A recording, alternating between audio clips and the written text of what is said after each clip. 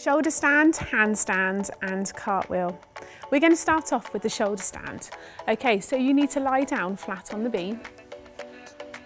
Bring your arms up above you so that they're holding onto the beam. If you can, grip underneath the beam and then you bring your feet up, okay, and squeeze your tummy nice and tight to hold this lovely shoulder stand position. Okay, if you find it really, really hard to hold, get someone to help you like I am here. See if you can hold it yourself. This is really tricky on these low floor beams.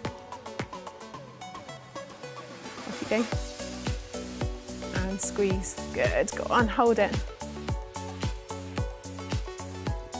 Very nice, lovely.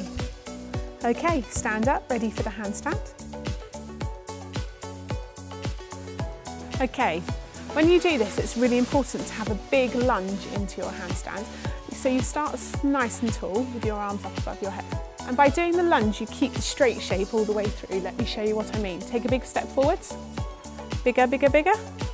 Right, now here you can see there's still a straight shape from here to here.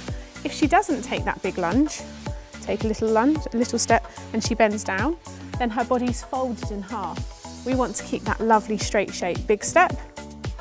She makes that lovely straight lunge. She's still got that straight shape all the way through up to her handstand, and she comes out in the same way and steps together. Okay, let's watch that again.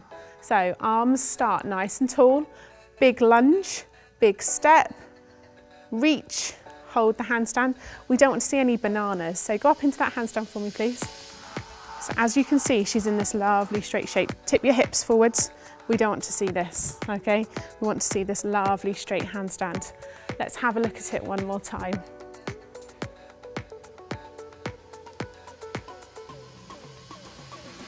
Those feet to join together at the top. Okay, moving on to the cartwheel. So if you move back a little bit onto the beam, make sure you've got plenty of room because you want to make this cartwheel as long as possible.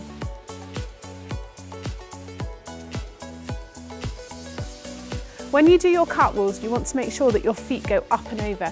You don't want them going round the side at all. They need to go right up, as if you were in a narrow corridor and you didn't want them to touch the walls on either side. Go again for me. So stretch really tall.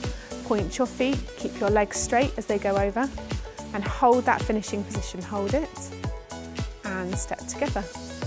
Lovely. We're going to watch both the handstand and the cartwheel in slow motion.